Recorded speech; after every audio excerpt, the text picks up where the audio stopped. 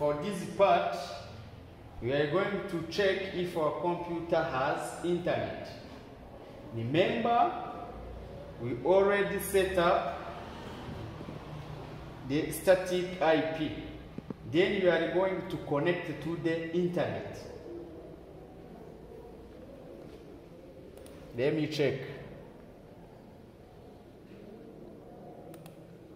Even if here we have network, the connected in a network, which is local area network connection,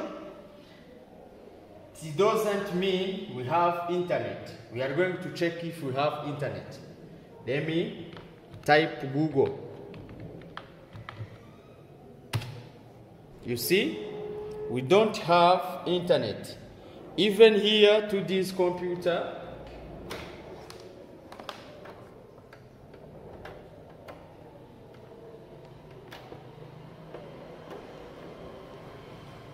we are going to check it. Google internet, .com. There is no internet. Then what we are going to do now is to supply internet to this switch. It means we are going to use our gateway, which is a network device, or it is a router that has a connection to the internet. Then you are going to bring a network cable to this switch to the internet. Okay, this is a network cable. It means this network cable is already connected to the switch that has internet, and that switch is connected to the router that has the public IP of the internet. Let me connect to this switch, and then we are going to supply, then connect to the power. Okay, you see here we have, here this red is showing us it is already powered, and those are 4 computers.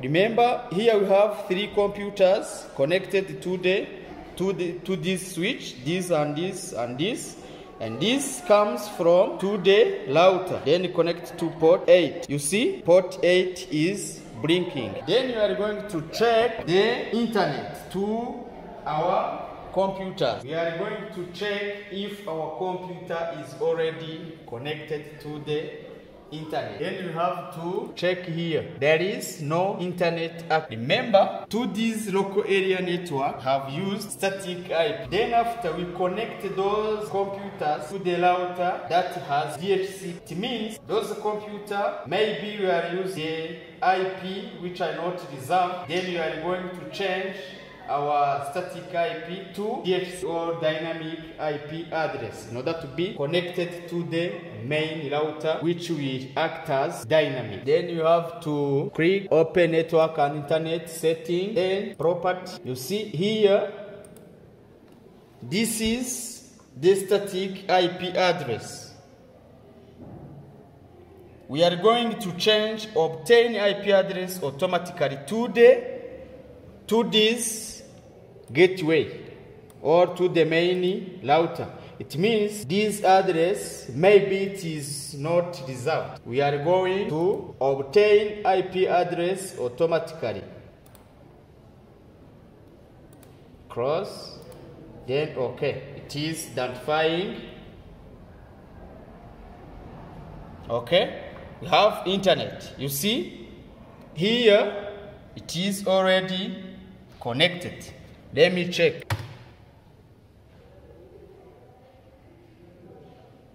Okay, our computer to this local area network is already connected to the internet. And then you are going to check the second computer.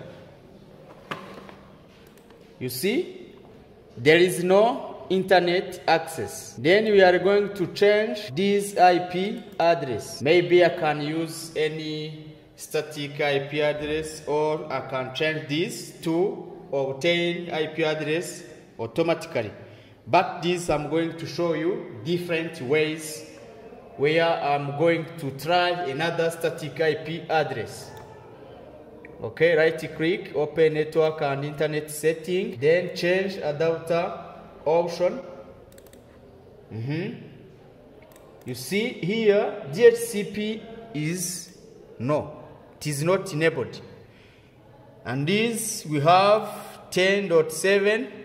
We are going to try another IP address. Let me write 107, then okay, close.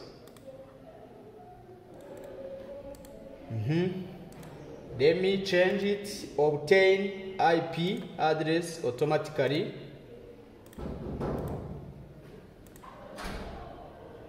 Then okay, it is identifying.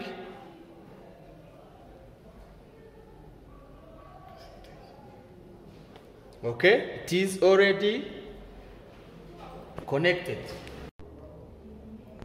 You see, our computer is already connected. It means it has internet access. Let me check. Google.com.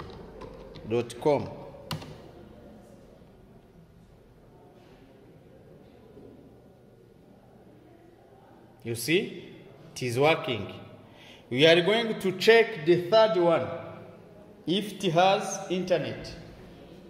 You see, this, it has internet. Let me check the IP config. You see, it has .8.